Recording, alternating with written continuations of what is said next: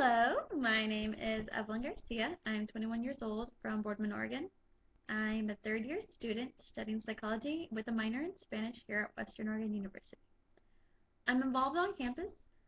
Primarily, I am the campus outreach coordinator for Triangle Alliance and a peer mentor. I am doing St. Baldrick this year, and some people have asked me why, so here I am. A year ago, I made a promise after watching some of my close friends and role models shave their heads.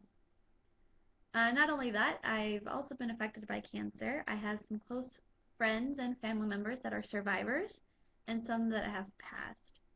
But what really moved me was seeing them with no hair, yet giving all the confidence in the world for everyone else to see. So with that, I decided that my hair doesn't define who I am, and I'm ready to start a new chapter in my life with a fresh new look. But no worries, my hair is going to be donated to Wigs for Kids to keep the theme of giving back to children. I'm asking all of you to help me reach my goal of $400. Let us help fundraise money to find cures for childhood cancers and give survivors long and healthy lives.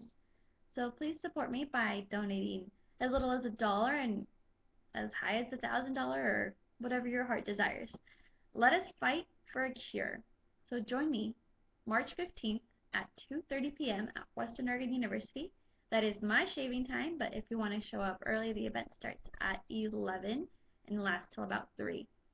Join me by being there, support me by donating, or give me some kind of feedback, or just join me by shaving your head as well. Either way, I'm going to give back. What are you going to do?